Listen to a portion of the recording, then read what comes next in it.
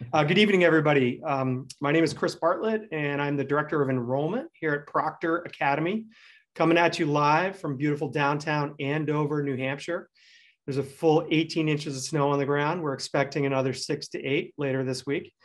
Anyway, thank you so much for joining us tonight. We're really excited to be able to spend some time with all of you prospective families and maybe even some students out there. And the goal for tonight is, number one, to celebrate February 1st, because today was the application deadline. Actually, you have till midnight tonight if you want to submit anything else, but hopefully you guys are all good to go. We're super excited, great applicant pool this year. And just to let you know, we are recording tonight's event. We will post it later on for if you missed any of this. Anyway, so we are here to spend some time with Brian Thomas, who is our head of school here at Proctor. Brian is a relative newcomer to Proctor Academy, having started just last July. And I was fortunate enough to be on the search committee. So we had a giant long runway to figure out who our next head of school was going to be. And we found the right person. So we're really excited. Brian's done a great job of sort of getting to know the community and integrating himself really quickly with the student body. But that's my perspective. And what I really want to do tonight is give all of you an opportunity as prospective families and students to get to meet Brian, because many of you who have been on campus have met him. Others have only known Proctor by Zoom. So we thought this would be a great opportunity just to sort of have a more intimate conversation with Brian, get to know him. And so what I will do to start out with is just ask Brian maybe to tell us a little bit about his journey to Proctor.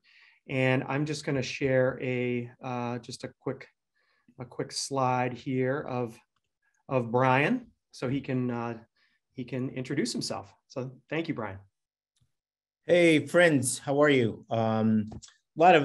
Chris, you stole my thunder. Thank you very much for being here, everybody. That's the first thing. And for those of you who are like deep in the application process, maybe you haven't even submitted the button yet, thank you very much. You got some work to do. But most importantly, I just want to welcome everybody here tonight.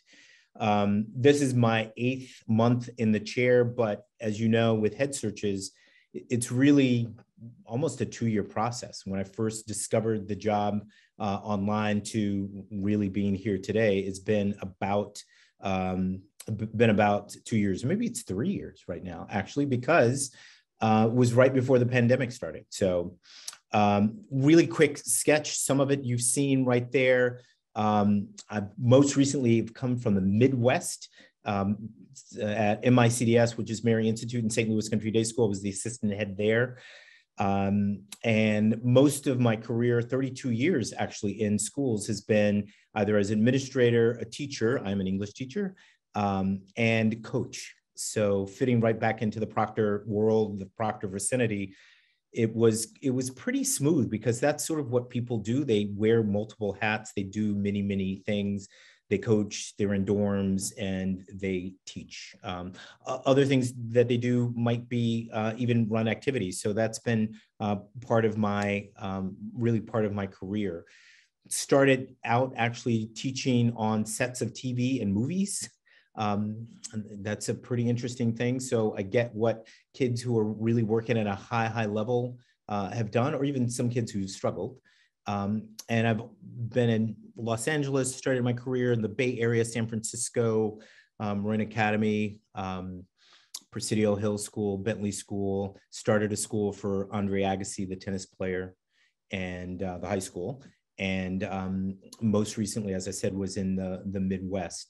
A couple of accomplishments that I just want to tell you a little bit about is what I'm most proud of is the ability to be in environments and really double down on community. And being at Proctor, I found that really like in double, triple, quadruple, we are heart connected, affective connections. and really strong relational kind of place. That was the thing that really most drew me. I'm also an educator too. So looking at the variety of things that we have in our program, both the academic program as well as the co-curricular, extracurricular programs, was something that drew me here as well. And if somebody had told me when I was a 14-year-old that there was a school like Proctor, that it existed, I probably wouldn't have believed them. In fact, I remember my mother telling me this story about, hey, you know, there's this school, it's a private school, it's in our area, it's like Father Mendel, I think that's what it was called, it was from the Chicago area. Would you like to go there? And I told her no. Largely because it wasn't, that school doesn't exist anymore, by the way, I don't think. It was not Proctor. So if they had told me about Proctor, I don't know if I would have believed them. I would have had to have seen it for myself.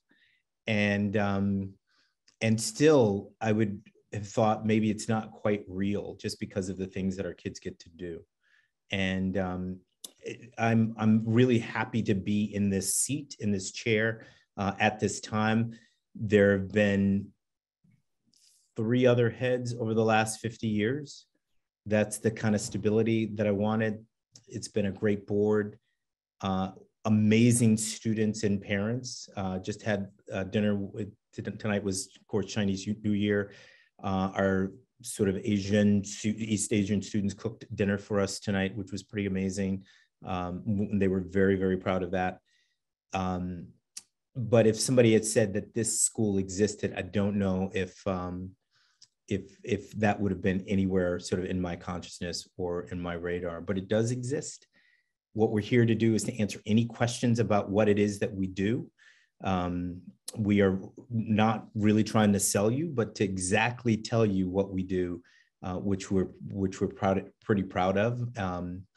And more than anything, the thing that I'm most proud of this place is how authentically it is what it is. So awesome. That's it. That's sort of my 2 to 3 minute drill. I think I've marched us all the way down to the field, maybe a field goal.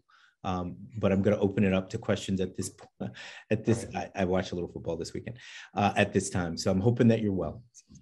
Great. So Brian, I'm gonna take your pretty face off the screen and stop sharing. And what I'm going to do is just invite folks to use the Q&A, the chat. And you can just throw questions in there for Brian. I will kind of aggregate them and moderate a little bit. And so, you know, what we said for this event was like anything's fair game. So, you know, he's pretty good on his feet. I'd like to see him tested personally, but but anyway, so because we can certainly, you know, we've got plenty of things to talk about, but we want to know what you're interested in knowing, and so feel free to throw some questions in there. First question, I love this one. You grew up in Chicago, Brian. What part, and how did you end up at Yale? Oh, that's a great question. My dad lived in the city of Chicago. My mom and we all lived in Robbins and then moved to Harvey, Illinois. So if you know anything about Robbins is almost like, it's like the Mississippi Delta, but in the north. It was probably one of the poorest cities, villages in the country in the north. And Harvey was this very industrial northern city. And how I ended up there is I had amazing teachers. And this is one of the reasons why I'm at Proctor, who really pushed hard, had very high expectations for me, but most importantly, knew exactly who they were dealing with, right? Somebody very verbal, interested in a lot of different kinds of things, but they were able to channel that energy over time. Was interested in theater. So this was the time, I think Meryl Streep had just graduated from the Yale School of Drama. I had no idea that the Yale School of Drama and the Yale College were any different. They are. The Geffen School at the Yale School of Drama or something like that. I can't remember what it is now. But in my class with Jodie Foster, a couple of classes below was Jen Beal. I became a professional actor actually after college for a little bit. decorated, acted in Chicago, off-Broadway, and then in LA was on the show called A Different World for a little bit. But I made a transition out of it, really thinking about my Chicago roots, just because I wanted something more in my life, and that was schools. Cool. Anything else, Brian, about how about the journey from, Chicago to going to college? Yale? Yeah. How did that happen? I did everything in high school. I was in band. I did a lot of theater. I was in student government. I took law classes. I had this teacher who was used to teach law, but he was a lawyer. I think his name was Alan Jones. People noted that there was this kid south side of Chicago, not a lot of opportunities, who I would just do everything, and that everything really landed in one or two buckets, mostly student government leadership, and then the other was acting. That was my ticket in. And I never in my time at my high school did I make the main stage. We had like this 1,500 seat theater. Was I ever like a lead role in any of the main stage shows? Was always sort of the second character. First play at Yale, I didn't even know what to do with myself. I was the lead in the play. That was how good I think the training was when I was in high school. And like most sort of inner city kids, you never know like how good your training was. It was lacking in some areas, but that was not one area. Cool. All right. So Brian, shifting gears a little bit, let's talk about the here and the now. Let's talk about the winter, the adjustment to small town New Hampshire, going from, the West Coast to St. Louis now to New England. Like, how's it going? How's small town New England treating you? I stand out. Okay. When I walk into JJ's, which is our town it's sort of our town center. It's a gas station across the street. Most of our kids go and have breakfast, the amazing breakfast sandwiches there. I feel seen, not in a bad way, in a really, really good way. Jen Braley, who owns JJ's, and her family's been in this town for years. And everybody else here they've made me feel so welcomed. My family, when they're here, they spend a lot of time on the West Coast. They have felt really tremendously welcomed from the Proctor community. There was a reception in the very beginning to come meet the new Proctor head of school. And that was pretty neat, just because I got a chance to see there are a lot of accomplished people who have lived and settled and retired in places like ours. So you would run into, your dentist, and he's got like 14 degrees or something like that. The woman who assists me in my work, Angela, her parents run the country store in Danbury, and I went up to see them, uncles. Very well educated, very knowledgeable folks. It's not what most people, it's not what I thought it was going to be. And not, I didn't think there would be a rude awakening, but it's interesting to be at a school like this in the country, basically, and have your community both ready-made, but also people around who, we are the largest employer in town in this area. Who really are rooting for us to be successful, rooting for me to be successful. And that's kind of cool. Thanks. Yeah.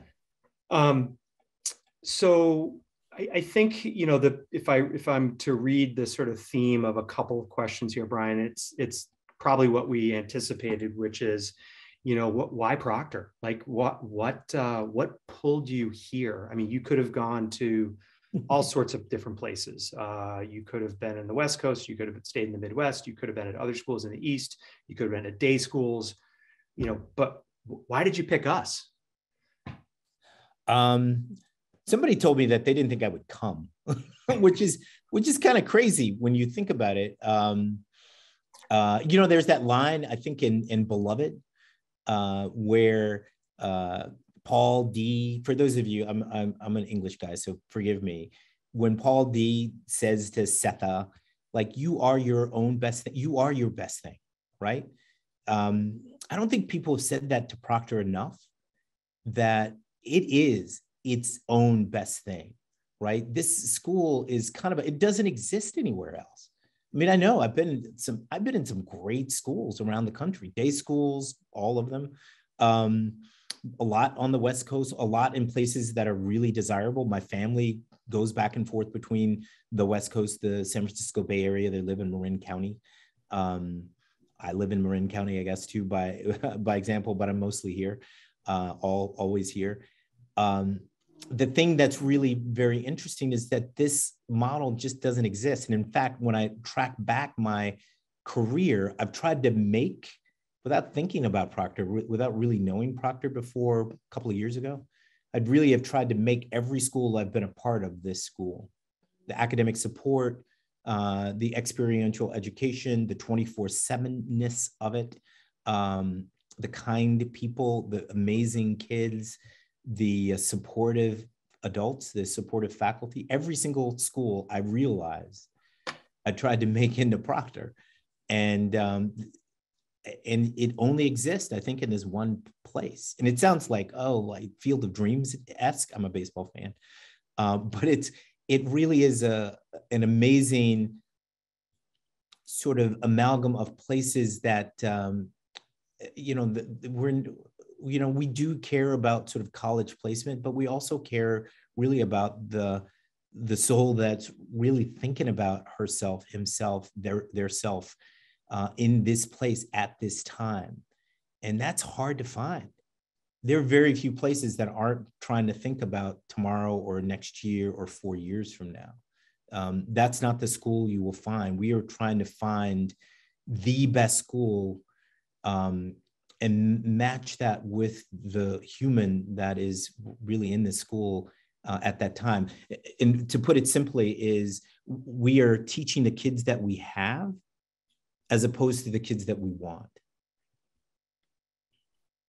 Hope that didn't sound wrong. Right? No. We want your kids, but we really are loving on the kids that we have.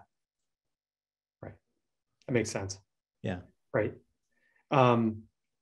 So, Brian, can you talk a little bit about, maybe some community moments for you where you've sort of seen the best of Proctor, and not to put you on the spot, but moments maybe this year or even before this year when you sort of could see the heart of Proctor, right? Because you talked about that a little bit. Yeah.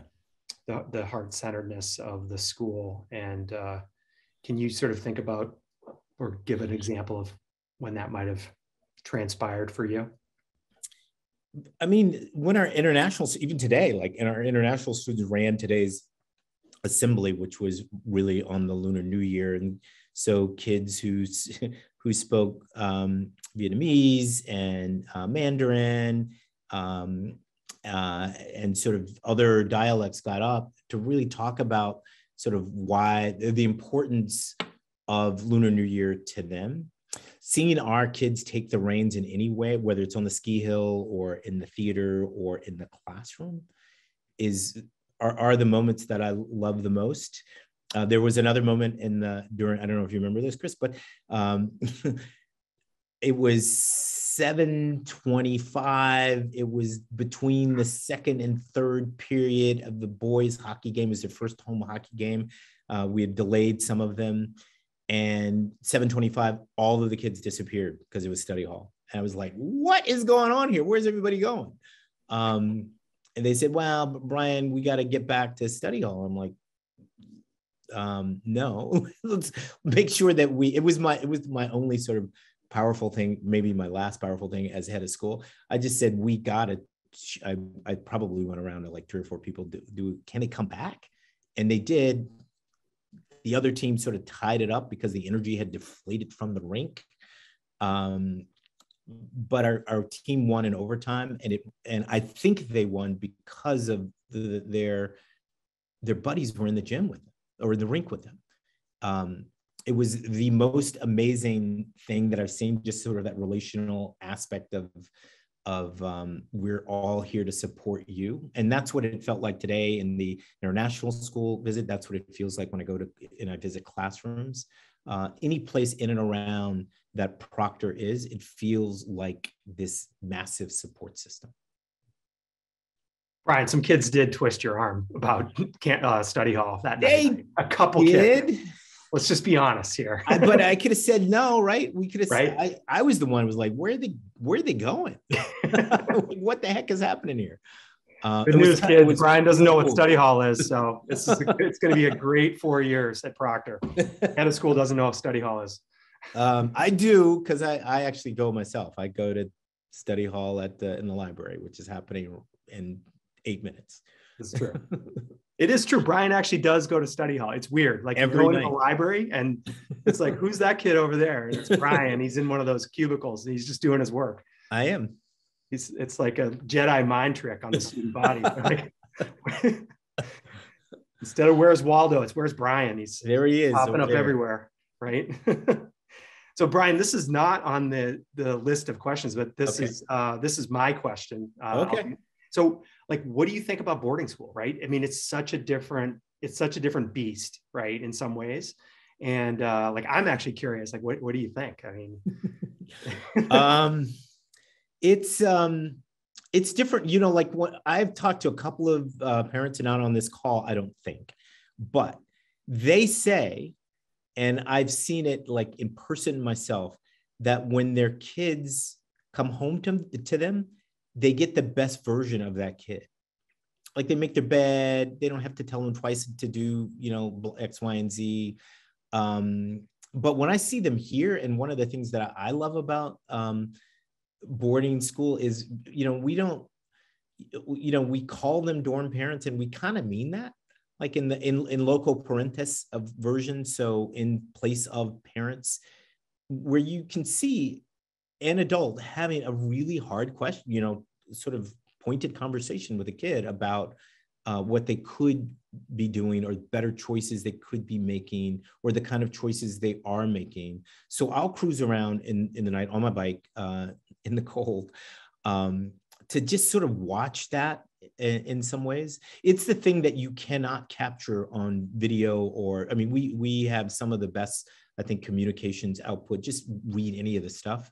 That's one thing that is very, very hard to capture is the moment that, a kid in a dorm, sometimes tears, sometimes a kid, there was a kid who just a couple of weeks ago lost his stepdad, and the dorm parent was right there. It was a kid that I knew even before here, and he cried on my shoulder as well. He went home a little earlier for break, but it's really nice to know that there are adults like that around for your kid when things do get tough. But it's also nice, and here's the other bit, to have the best version of your kid come home to you. That's a good pitch for boarding school right there. Yeah, that's it. I wish I could rewind the clock, man. Maybe I'll just send them as 26 and 24-year-olds. Little too old, Brian. They could be dorm parents, though. Would be weird. I know. They could be, or surrogates, right? They would be surrogates. Good surrogates. Exactly.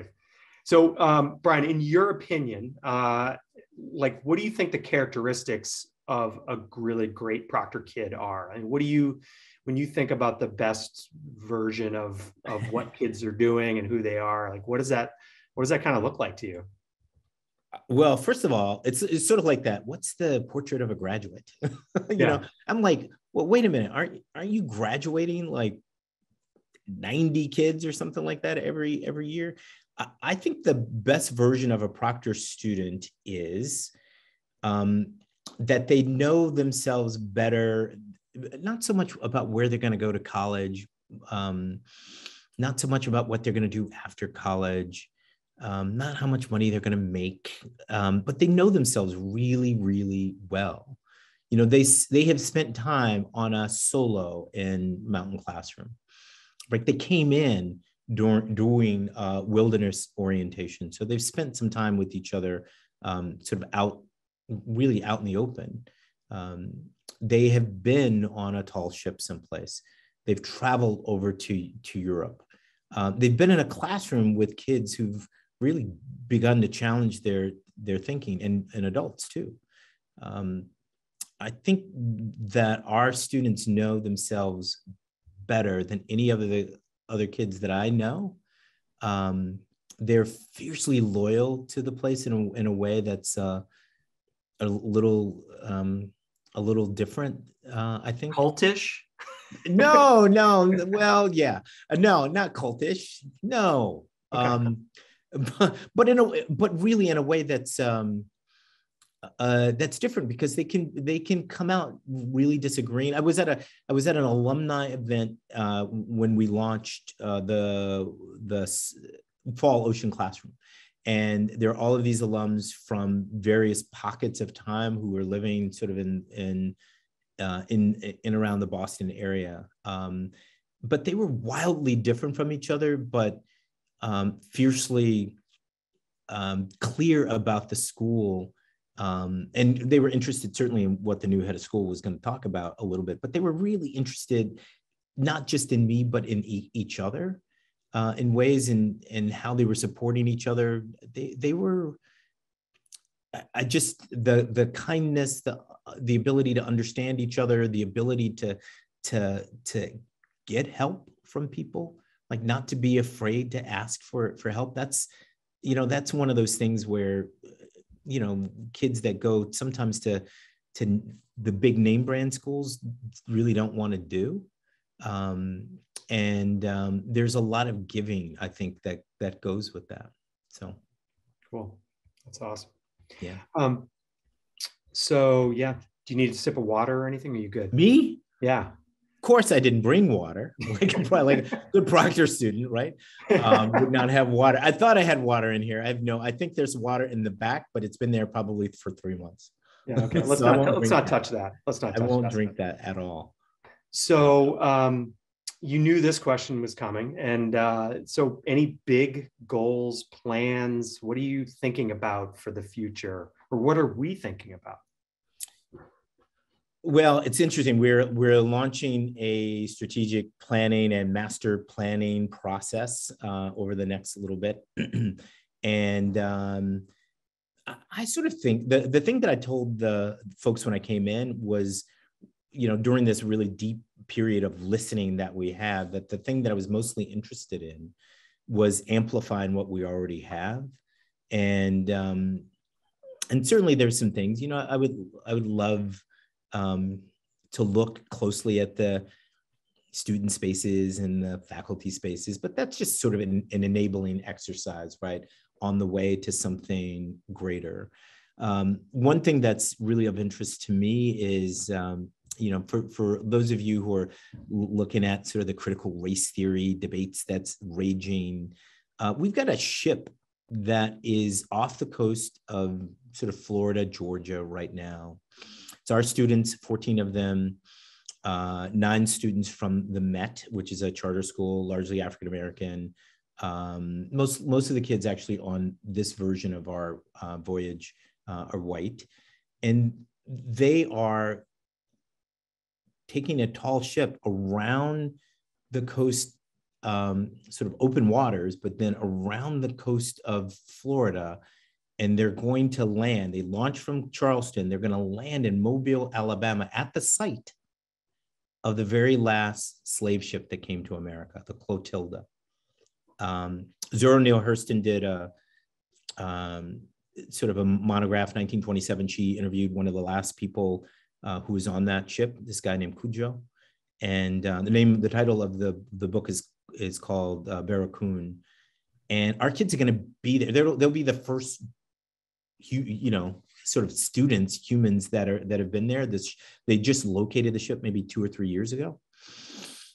Now, going back to the idea about, how do you study sort of the sort of American experience? That's the American experience, right?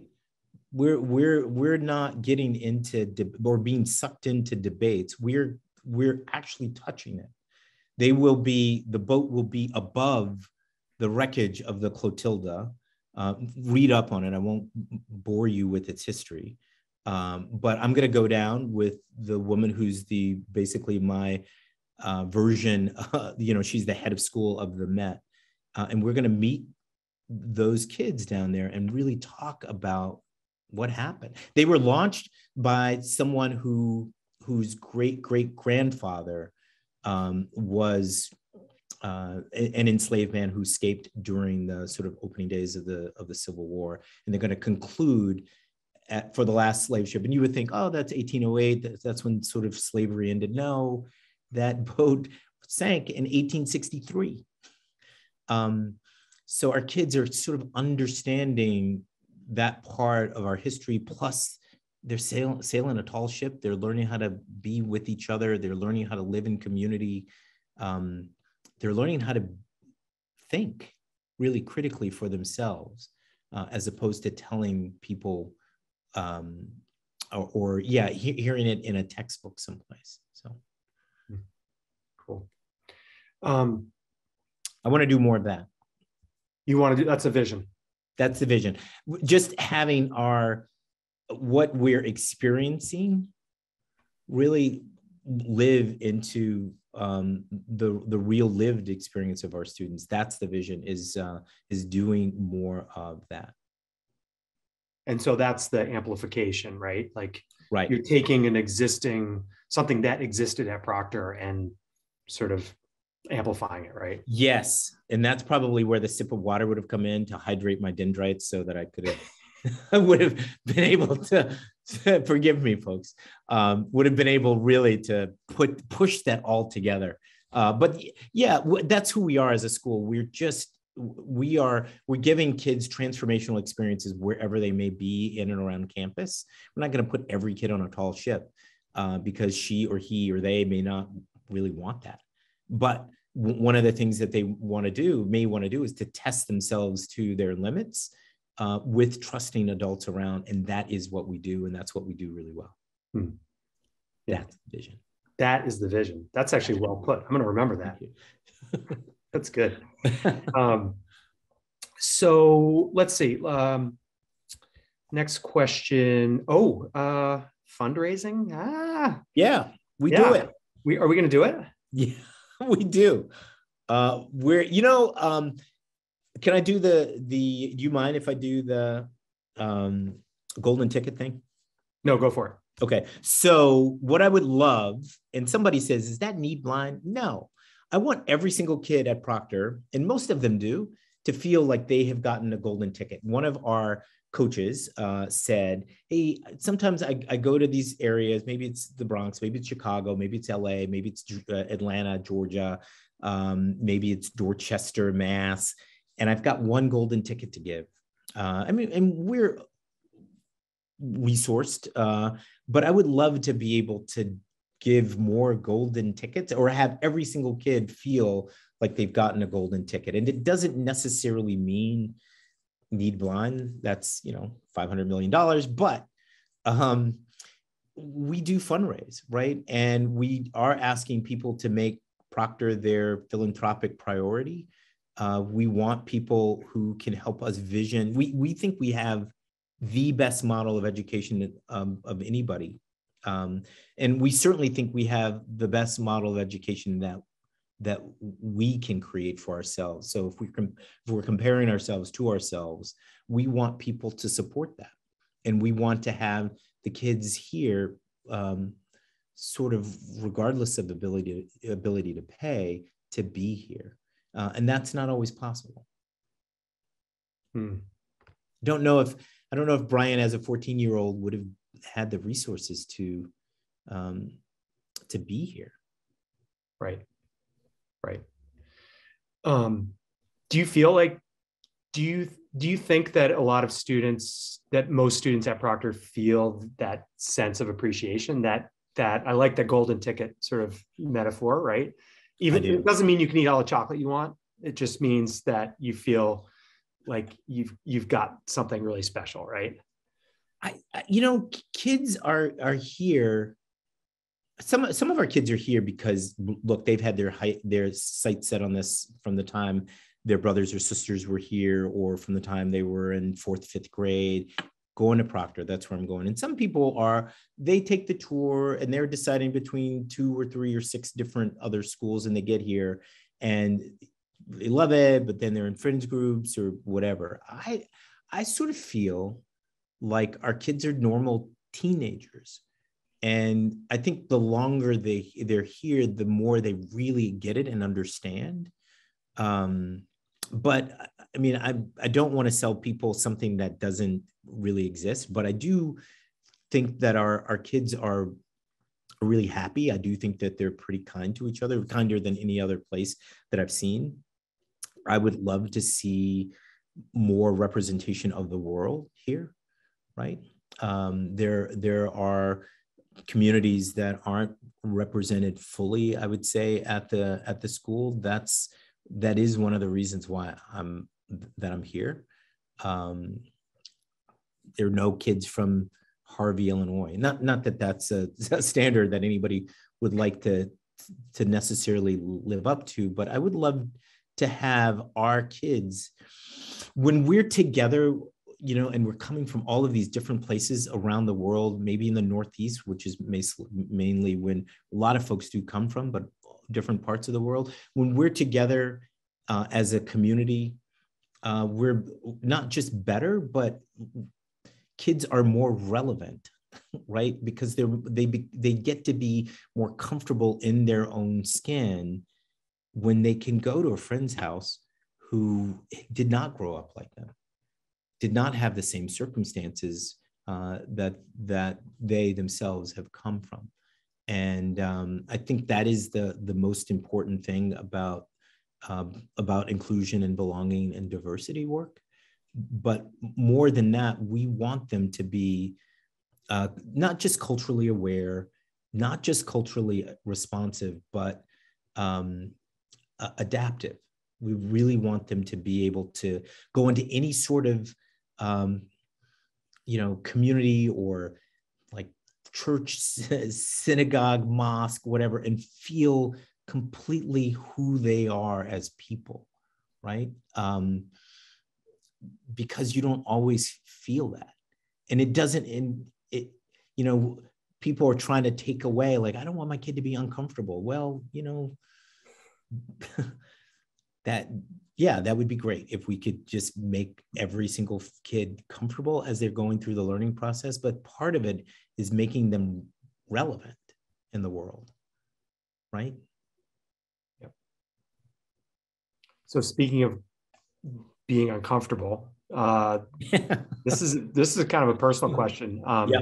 From somebody just put it out there, said, as parents, we're sitting here and we're thinking that we'd love to give our child this gift of boarding school, maybe boarding school, maybe just Proctor, I don't know.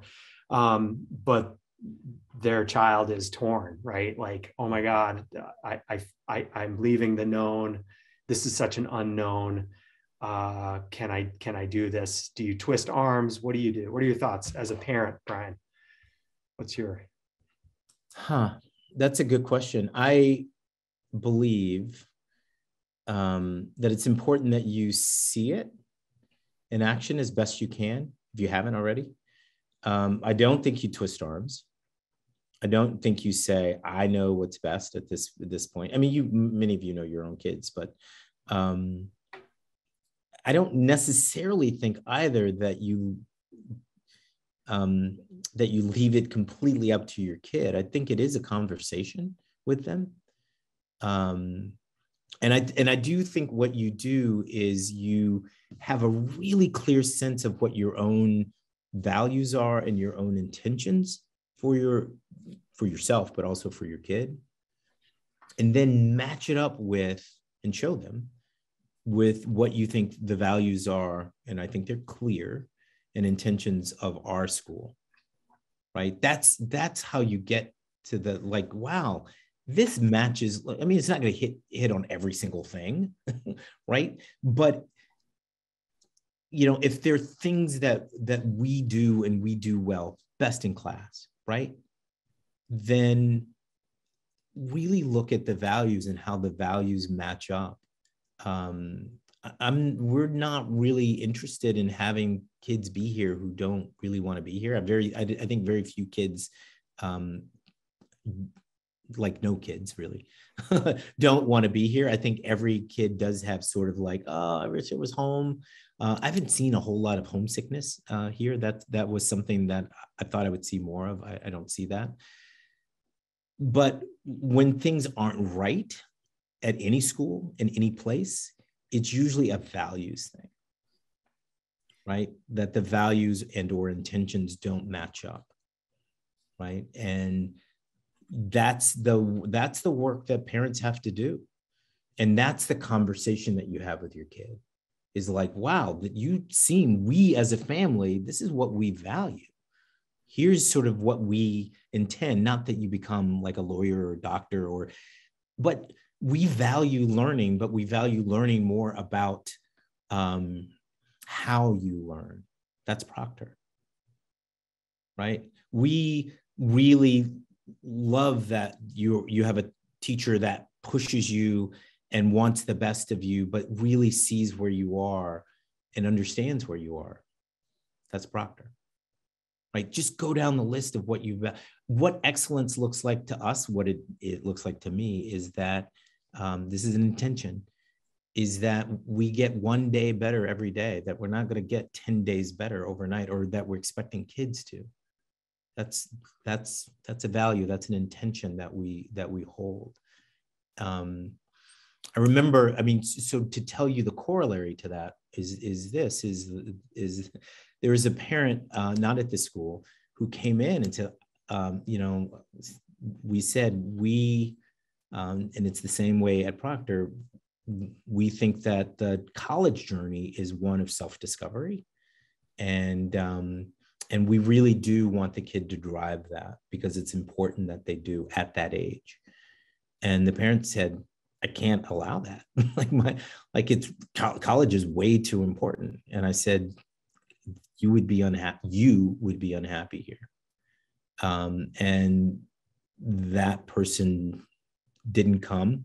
Euphemistically means that they didn't get in, but it just meant that you may share or hold that for your child, but that's not a value of ours, right? It is a journey of self-discovery. And certainly parents have input. You are going to be paying the bill, right? Mostly. But they have to discover who they are in the process and what they want, what they don't want. They have to understand and surface their intentions and the things that they care about deeply. So that's what we're after. We really are after kids who are diving down deeply into surfacing the things that matter to them. Yeah, and it's like getting students to understand that. That's not something that you can just sort of explain to them. It's a process that sort of happens right through engagement with adults and through these authentic kind of learning experiences. Then that's how they learn to reflect and understand what their own intentions are. Right? They may not even want to go right on to school, which in this day and age, like if you're doing pandemic sort of studying, why would you do that? Yeah. Shifting gears slightly, you mentioned, that you are the fourth head of school in 50 odd years. And so the contextual question is, what do you think you want to do differently than previous leaders? What do you want to hold on to certain traditions, for lack of a better word? I think people are interested to know, like, are you going to shake things up? Or are you going to surface your intentions with us, Brian? I like the Blues Brothers. That movie was shot in my hometown, right? I'm not on a mission from God. Maybe, I don't know, maybe I am. I think it's interesting. The person who really I've spent a bunch of time with is David Fowler. David's in his 80s right now. He became head of school. He started working here in 1964. He was your head of school, Chris. He was head from 1971 to 1996. Is that right? 95, 96? 95. Yeah. So he pressed hard reset on the school. Like it was, we went from a boys boarding school, tie, coat, blah, blah, blah, traditional, to what he said was the anti-boarding school, right? First name basis, more casual dress, more of an outdoor experiential emphasis. And I said to David, how did you get there? What did you do to shake things up? I mean, it sort of feels like, well, a lot of schools have caught up to us. They're all this school, that they do this, they do that. And I just asked him, like, what did you do? Like, how did you do that? And he said, I just facilitated. And for me, that's like, that sports analogy, forgive me, it's like being a point guard, right? And you've got vision and you're passing to people who are really good at finishing, right? They're really good people that work here. Smart people, smarter than me people, right? Like you, Chris. I think the thing that I would like to do differently is to do it in this modern context, right? We're facing, I think, builders, right? Facilitator builders. I think we've got a lot of stuff to do as a culture. And I'm not going to put it on the backs of the Proctor kids, but we need to build bridges. We need to build a sense of like connection to self and sanity. I think we need to, build and stretch into areas that will solve these massive issues like climate change. I think when I think of my impact, if I were here for 25 years, I'd be about 109 then, by the way. But if I were here for as long as David Fowler were here, I would want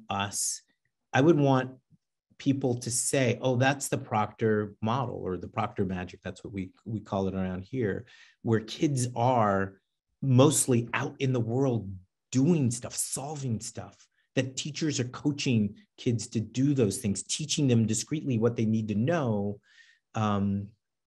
But they're out in the world and they're learning what they need to know to be relevant in the world, but they're out there solving big problems.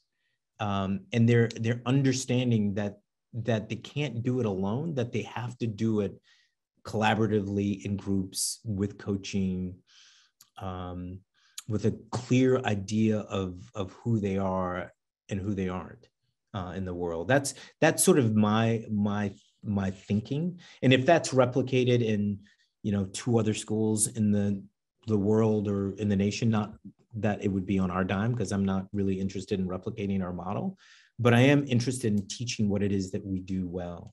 And we do a lot of stuff well. That's my vision. It's a great vision. What do you think, back to the here and now, what do you think kids really love about Proctor? And what do you think parents love about Proctor? What have you heard? Wow. What are people telling you? I think, well, it's interesting. I think kids love the fact that there kind of is a level playing field for everybody, that they don't have to come in pretending or posturing or being anybody else.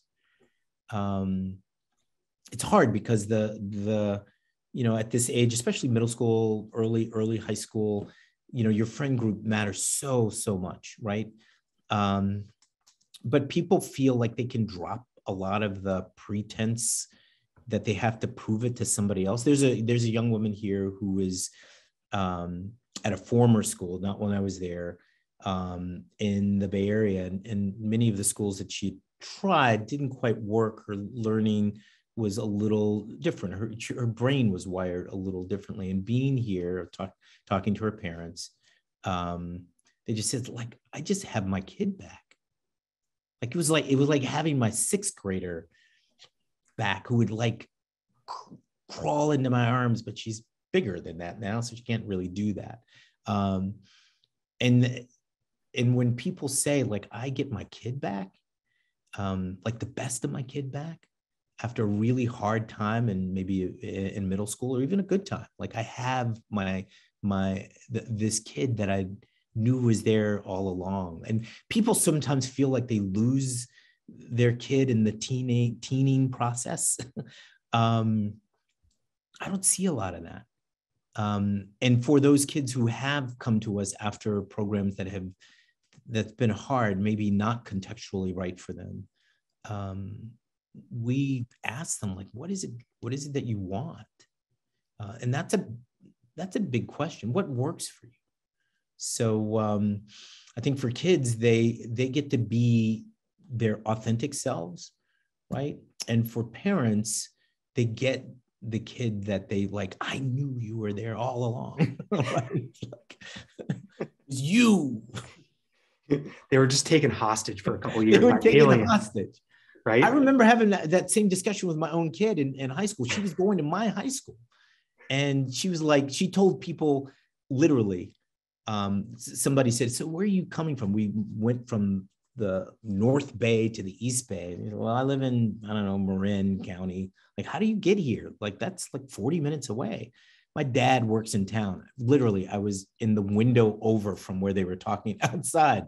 Like, she wanted nothing to do with me or the school. And I realize that's a dad thing.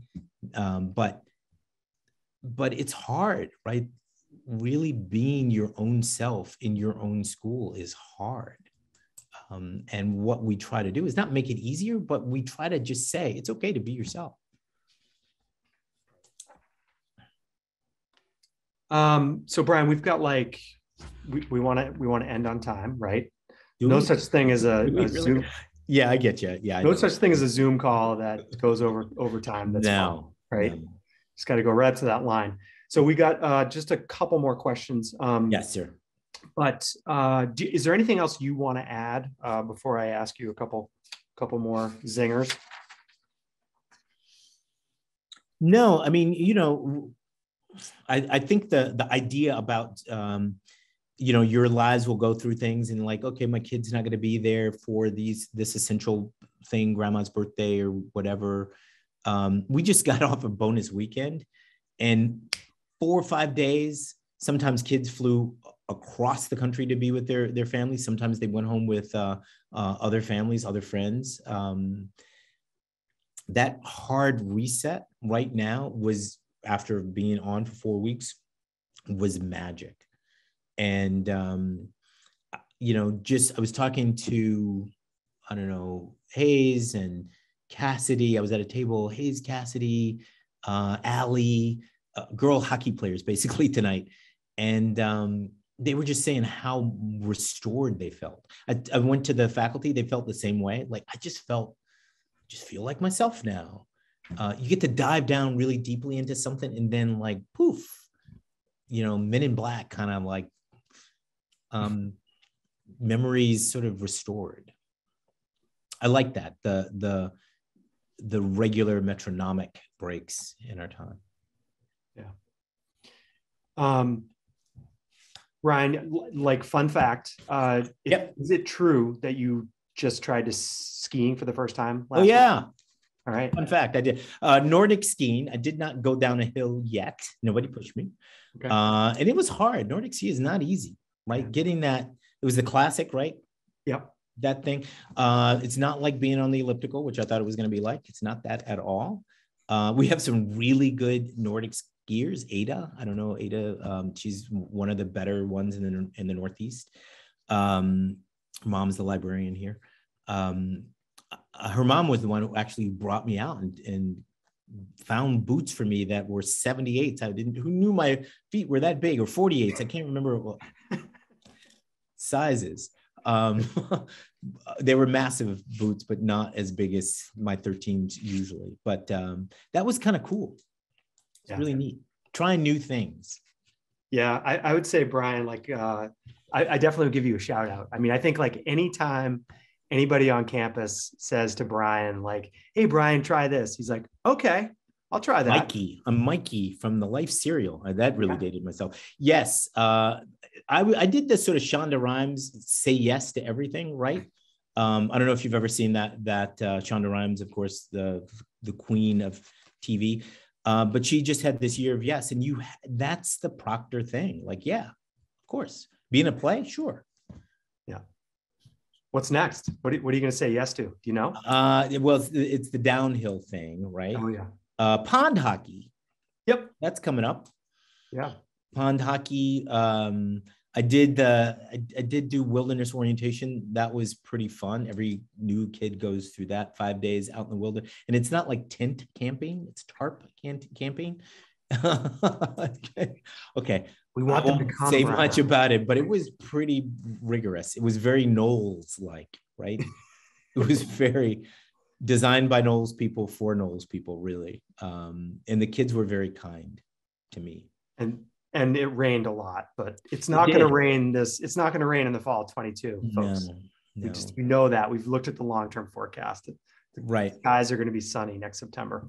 You have to get, kids are really comfortable in the elements here. That is something too that's kind of different than I'm used to. They're not indoors kids like my brother and me, right? Indoorsmen. So we've got a lot of elements here too, especially lately. Yeah. Black fly season. I can't wait. Yeah, that's a classic. Anyway, we want these people to come here, Brian. So let's not talk. Okay. Right. Yeah, cool. It's very Thoreauvian, like Henry David Thoreau. There is something about being in this place that does remind you of sort of those New England roots. Like if you ever went to Concord, Mass, if you've ever gone to Concord, Mass, there's a little bitty graveyard like the Poets Hill there. There is something amazingly familiar about it. In some ways, that's what I find. Something inspiring, really, about being in a small New England town, white clapboard. You won't find sort of the modern, Mies van der Rohe building in the middle of campus, right? There's something just really familiar about it, right? And there's something very intentional about what we do, and that's amazing. Yeah, that's really amazing. Well, Brian, thank you so much for your time, and to all of you out there, thank you so much for tuning in. Thank you, and folks. Getting to know Proctor and Brian and our community even more. We're super excited about this admission process. More news and information to come over the coming weeks, but campus will be opening back up for accepted student days in the spring. So we're definitely looking forward to more engagement. If you have questions between now and March 10th, just reach out to anybody on our team in the admission office, and we look forward to being in touch. Again, thanks for tuning in and have a great night.